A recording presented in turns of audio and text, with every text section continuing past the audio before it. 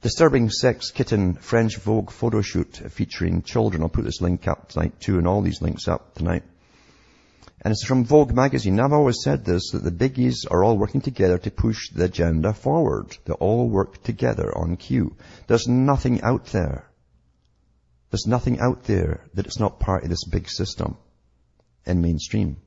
All your mainstream media, all your magazines, all the things that influence your mind, influence your behavior, experts say, yada yada.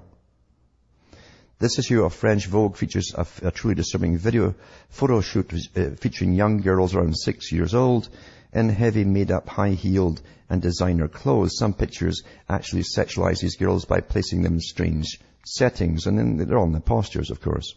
Notice the presence of feline prints in many photos, a reference sex kitten programming, which is also called beta programming, loss of innocence, premature sexualization, awkward settings, ritual abuse, blank stares. The pictures truly reek of mind-controlled children.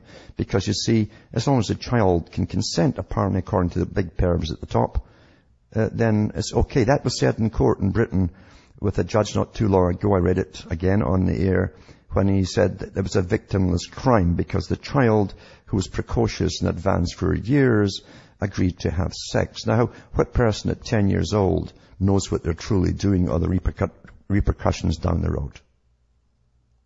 Just because I've watched oozles and oozles of porno stuff on television, and probably with their mummy sitting watching it along with her, because everyone's been contaminated in turn. Every generation till, well, I watched this, so this isn't bad with my daughter. You see, until you're watching the full thing, and then your little daughter is trying to emulate you. You see. What do you think the Spice Girls and all that was about too? You saw the age group they were targeting?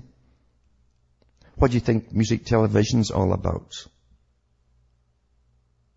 I'll tell you, anyone wanting a child today, and it happens to be a female, better make sure she's an awfully good dancer, because that's going to be the only work she'll get in the future.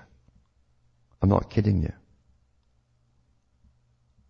How to destroy a society.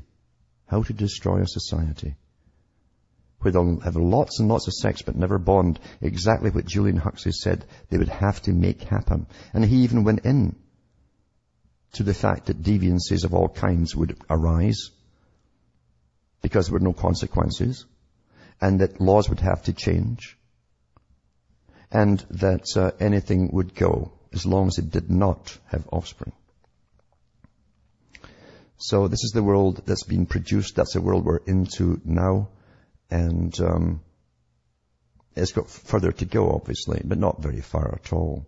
You will see this eventually in a barrage of things happening in the paper with elder so-and-so is in love with 15, then 14, then 13. They've already had some in Britain, apparently. You know. This is how it's going to normalize it. You can normalize anything.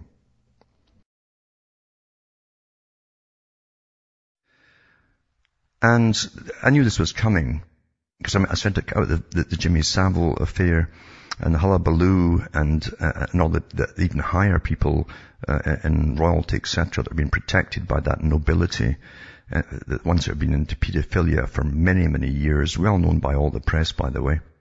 And I knew that eventually what they'd do is just go the opposite way. What we get out of it would be never what you expected. Not the arrest or so on. No, they'll call to end the term paedophilia altogether. Because you see, the big boys want this to be eliminated. Remember what I've mentioned before to do with the Frankfurt School?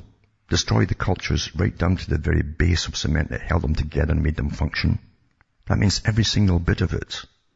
Everything that you believed in and loved and everything else, totally, utterly destroyed. Everything that was practical and sensible and worked had to be destroyed. And then they'd rebuild the culture all over again, the global culture, that is. And that meant, too, that there's no such thing as underage sex with children. And here it comes, of course, stop persecuting ageless celebrities and lower the age of consent. A UK barrister, lawyer, Barbara Hewson said, it says here. So I'll go into this article when I come back, but it's not a surprise to me. Mind you, she wants a bit of fame because she likes to get on television, this woman. Back with more after this. Hi folks, I'm Alan Watt. We're back cutting through the matrix, talking about you can always tell what's going to happen, because eventually they really do want to do away with the age of consent altogether. And some countries, they've already lowered it for homosexuality down to 14 years.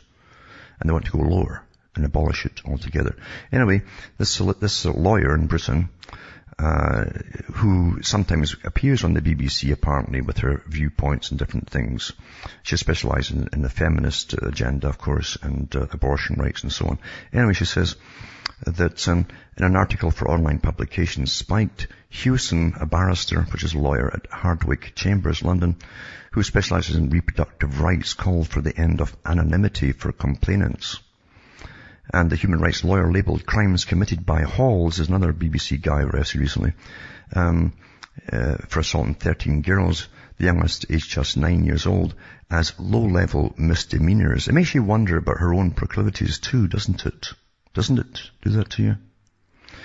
In a statement, Hardwicke said, "We're shocked by the views expressed in Barbara Hewson's article on Spiked.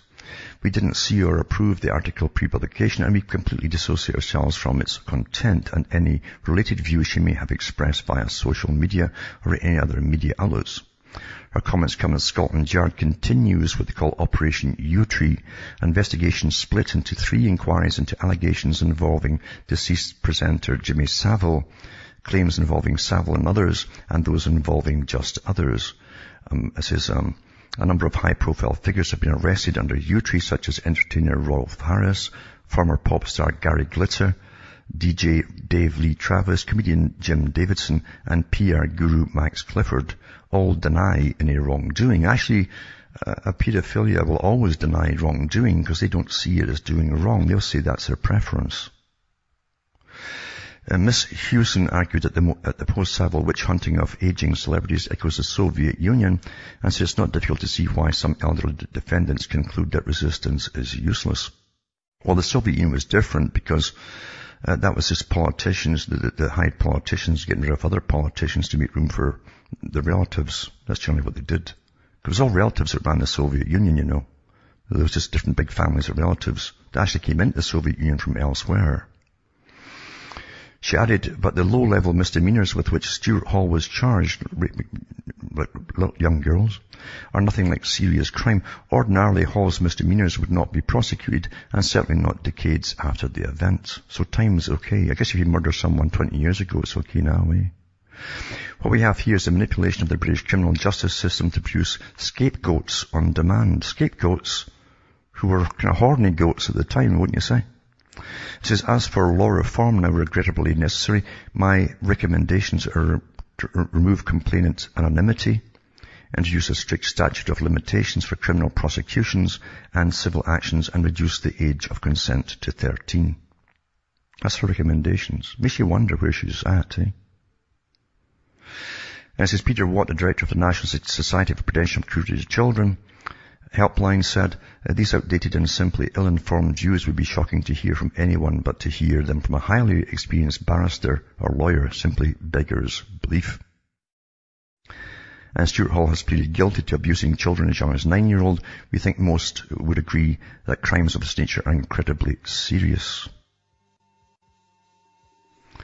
But as well go down the tube, you see, with moral relativity, well, I guess whatever's wrong is just your own idea of what's right and wrong. That's what they tell you, isn't it? Isn't it, folks? That's why it's so easily used and abused. And an awful lot worse to come with the masters of the world. From Hamish myself, Ontario, Canada, it's good night. May your God or your gods go with you.